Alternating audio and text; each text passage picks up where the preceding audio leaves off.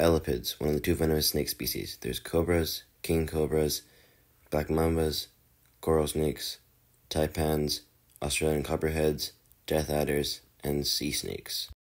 You might be wondering why I said king cobras and cobras separately. Well, king cobras are not true cobras. Cobras primarily eat rodents, king cobras primarily eat snakes. They also have different genetics. Coral snakes are some of the most venomous snakes in the world, but the crown of the most venomous snake in the world goes to the inland taipan. Australian copperheads are not normal copperheads. Normal copperheads are vipers.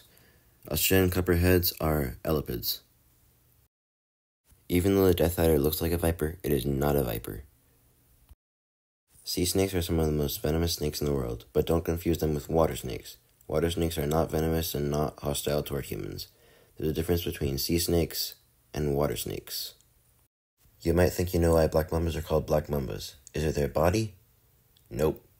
Actually, is it their venom? No. Is it their mouth? Yes. Black mambas have black mouths that they use to scare away predators. Even though black mambas are the fastest snakes in the world, they generally avoid humans, but if they're cornered, they will bite repeatedly. Alright, slithering out. See you next time.